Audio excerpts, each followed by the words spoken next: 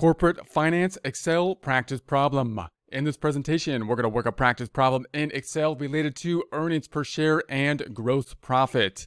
Time to take a stance with corporate finance.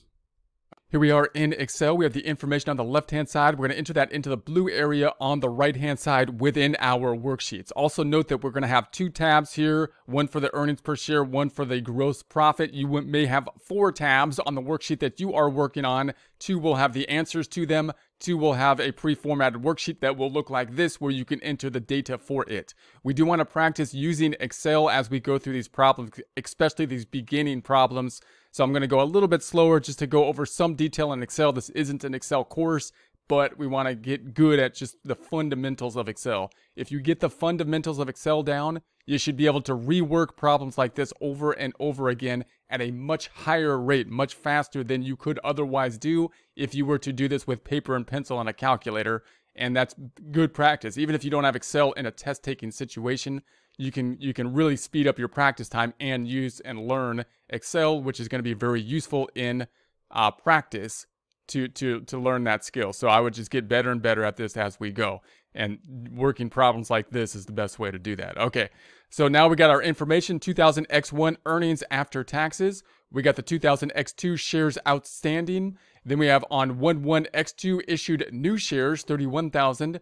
And then in X2, earnings after taxes increased by 25%. We're going to be calculating the earnings per share for 2000 X1, 2000 X2. The basic formula for earnings per share is earnings per share after taxes divided by the shares outstanding. Basically, earnings per share after taxes, basically net income on the income statement. So we're taking the income statement number, the earnings, bottom line number in essence, of the income statement divided by the number of shares that are going to be outstanding. Here we're just basically given that data. So for 2000 X1, and notice what I'm going to do is I'm going to say equals whenever I can. I'm going to pull the data. This is good practice for Excel whenever possible from a worksheet data sheet. So I'm going to use formulas whenever I can.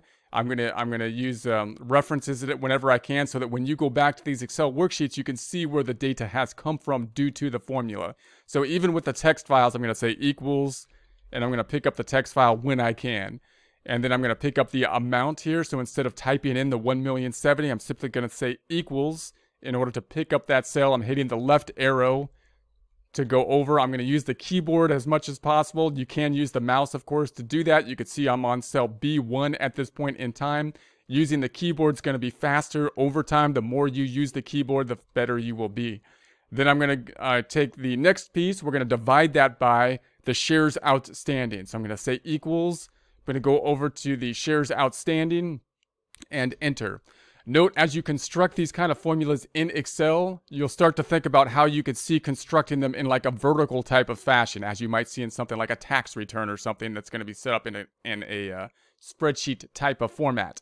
You can also think about them in terms of a ratio type of format, which might be a linear type of format. So if you were to take a linear algebraic problem and put it into Excel, you would most likely put it into Excel having more steps downward, right? If you were to apply certain steps, you'd break out each step in the algebraic problem in a vertical fashion. It's useful to be able to visualize many formulas in that fashion, so you can easily put them in Excel and explain them to other people, even though they're not as condensed as a nice tight algebraic formula would be. Okay, so then we're going to be picking up the 311,000, so that's going to give us the notice we underlined it here, so I've already got this formatted for you in terms of this underlining. That happened on the home tab, font group, and then we've got the underline here. Then I'm going to divide out these items. I'm going to say this equals, using the equal sign to do the division, 1,070,000, and then divided by, which is the dash, and then I'm going to go up arrow 1. You can't really see that cell. It got boxed out here, but it's cell E3. So there we have it. And then I'm going to hit enter. So we got E2 divided by E3 is going to give us that 3.44.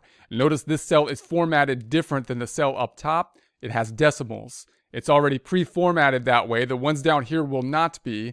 So I'm going to go back in and format them for you or with you as we go with those items. But notice to do that, home tab, numbers, and then you got these decimal items to increase the number of decimals. So then I'm going to say this is going to be the earnings per share. So that's going to be the earnings per share. Okay, so we're going to do a similar process down here for 2000x2. So I'm going to say earnings after taxes. Now the earnings after taxes have adjusted, so you're going to have to type in that formula I copied and pasted. It's going to be increased by the 25%. Top line increased by the 25%. So if we were to think about that, we can do a quick little calculation over here and say, all right, well that's 1070000, and then 25% is 0.25. So 0.25, I'm adding the decimals, home tab, number, adding decimals. So I see the decimals now. You got to get good at basically adding the decimals and formatting the worksheet. And we'll work a little bit with that as we go. And then if I was to multiply that out, that's how much it increased by. This times this increased by 267.5. And that means that we have then, this is going to be equal to the original amount plus the increase. And that's going to be the 1337500. Now we can do that a little bit more quickly by saying, okay, I'm going to say the same number here, and then I'm going to say this is going to be equal to 1 plus the 25% or 125%. So if I was to increase that 125 or percent, 125%, and then I'm going to multiply that out. So we'll get to that same number. So I'm going to do that in a formula format now.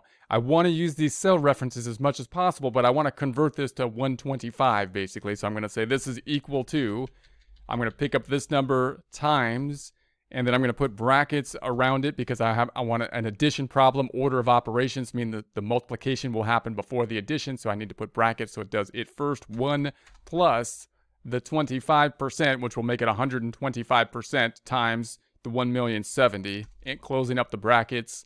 There we have it. So there's the 1,337,500. Then we have the shares outstanding. So shares outstanding, they increased by the 31,000. So I'm simply going to take the sum of both of these now because it was 311 before. So I'm going to use our sum function now to do that. I'm going to say equals sum function. You could double click the sum here, or I would typically say Control or Shift 9 on the keyboard to start the formula. Then I'm going to select those two cells. So we're going B2 to B3. You can close up the brackets, but you don't really need to if it's just a sum formula because it'll do it for you automatically. Then I would like to put a little underline under this cell. So I'm going to do that by going to the Home tab, Font Group, and underline it. So there's the underline. So this is the drop down. If it's on the double underline, you'll see that. And then we're going to have the earnings per share. I'm going to say this is equal to the same name. So I'll pick it up from up top. Same division type of problem. We're going to say this is equal to up arrow twice, pointing to the earnings after taxes divided by the shares outstanding. That's going to give us 4. But we want to see the decimals. I want to see 2 decimals. So notice in Excel it depends on how the sheet is formatted as to how many cells you will see. You always want to be careful of that. I'm going to go to the Home tab, Numbers, and increase the decimal to the decimal places I would like to see it at. Notice that what's really in the cell is something larger than that number, but I'm going to close it down to that number. Also note that if you were to multiply something times that number, say 100 times that number, it would be this times 100 is different than 3.91. If I was to just type in 3.91 times 100 equals this times 100. If I was to add decimals here, you'll see it's a little bit different of a number because this number really isn't simply 3.91. It's 3.91108 right? It's rounded to 3.91, but the actual number it's using to calculate based on this will be the actual number. So that means you got to get good at knowing these decimals and knowing what's going to happen in terms of rounding when you work with Excel. You have to do it in any kind of thing. When you do a calculator and it gives you 100 different decimals after the calculation, you're going to have to think about how you're going to deal with the rounding on it. And so you'll have to do the same thing with Excel. It should be easier once you get used to it, but you got to get used to the idea that you'll have some hidden kind of factors in there. Also note that the standard format that I'm basically using here is simply this blue color. So like if I was making this a worksheet that we're going to type in, all I'm doing is going to the bucket.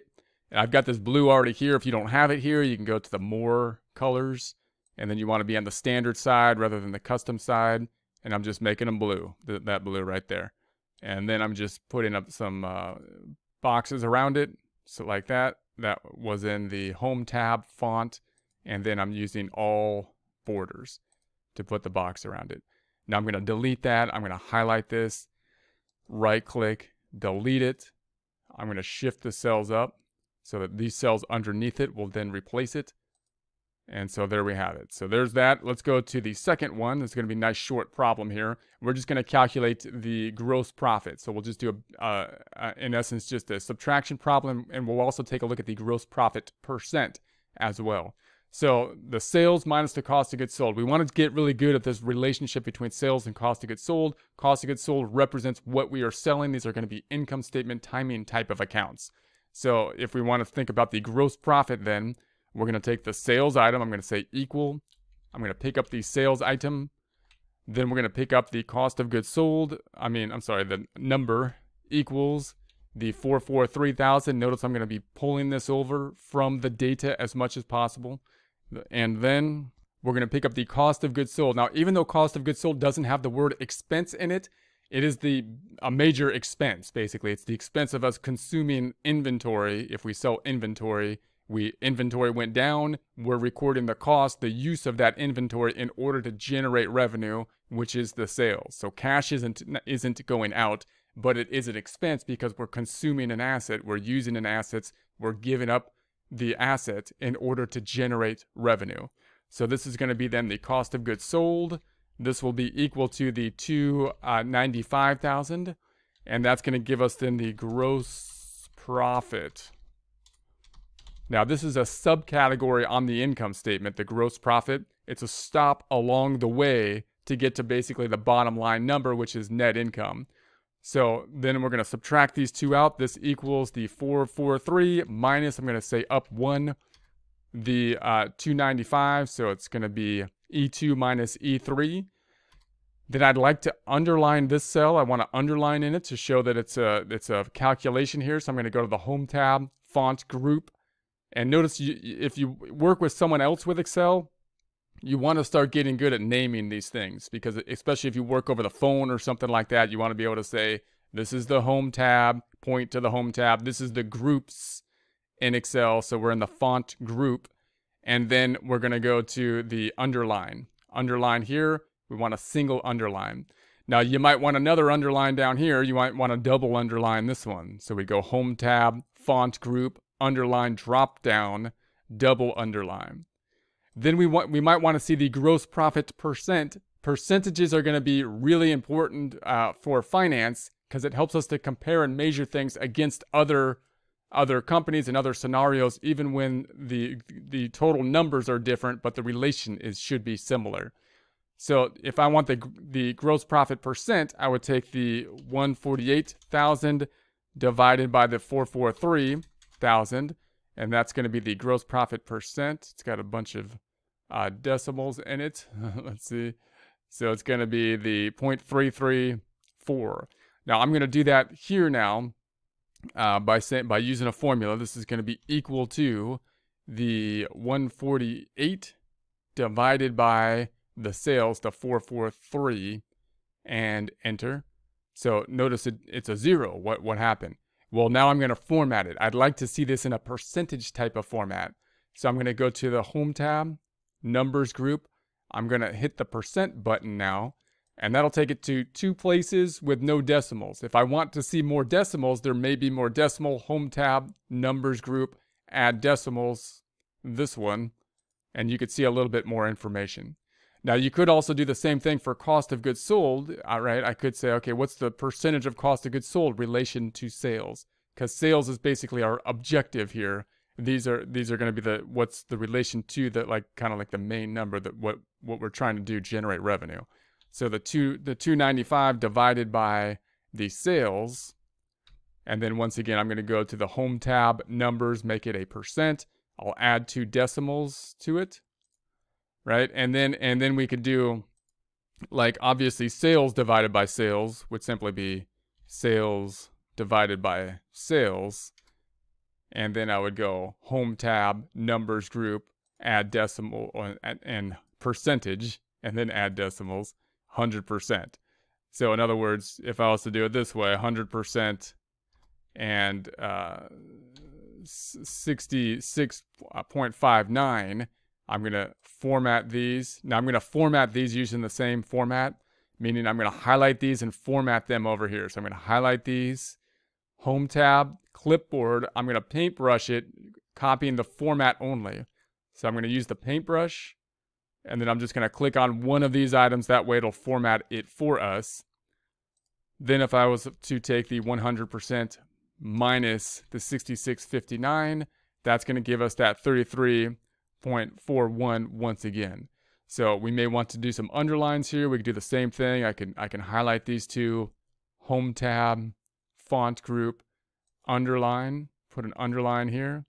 I could double underline these two, go here, highlight those or select them, Home tab, Font group, drop down, double underline those items.